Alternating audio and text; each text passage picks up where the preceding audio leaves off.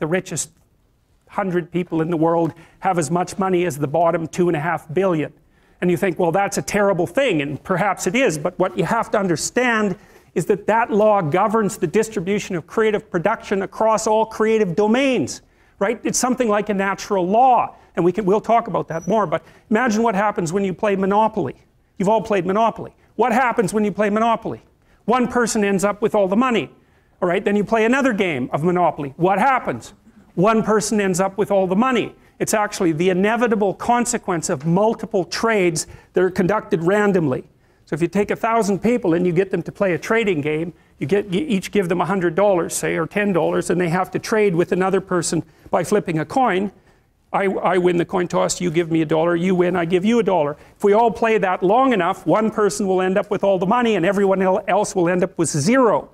So it's a deeply built feature of systems of creative production, and no one really knows what to do about it, because of course the danger is that all the resources get funneled to a tiny minority of people at the top, and a huge section of the population stacks up at zero.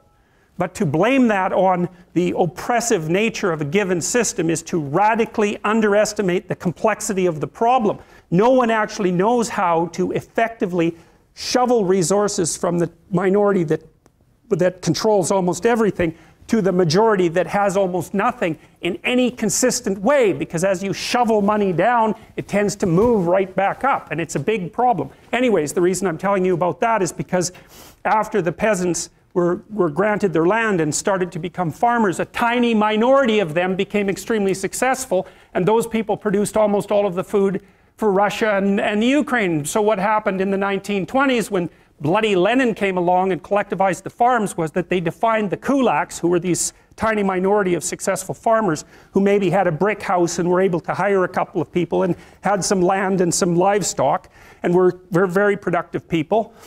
They defined them as socially unfriendly elements, and they sent groups of intellectuals out into the towns to collectivize the farms. And so the idea was that, well, you would pool your land and everyone would farm it collectively, and the land was taken away, of course, from the tiny minority of people who were actually productive and had actually managed to own much of the land. So you have to imagine how that would occur.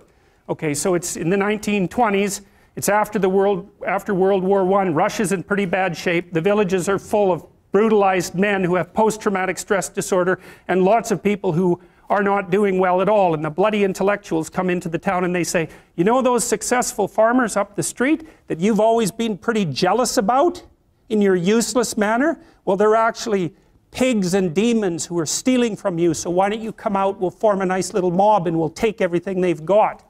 And that's exactly what happened, and all those people were killed or raped or set off to Siberia in the middle of the bloody winter where there wasn't even anything for them anywhere for them to live or anything for them to eat, so they all died. And then the consequence of that was a few years later, 6 million people starved to death in the Ukraine. One of the things that you'll find if you look at creative production in any domain, it doesn't matter, artistic domain, food production, novels written, novels sold, money generated, number of companies generated, number of goals scored in hockey, etc.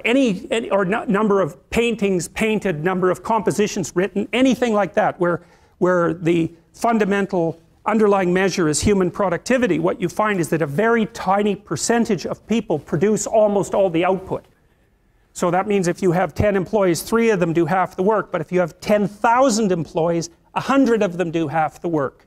Right? It's a very, very vicious statistic.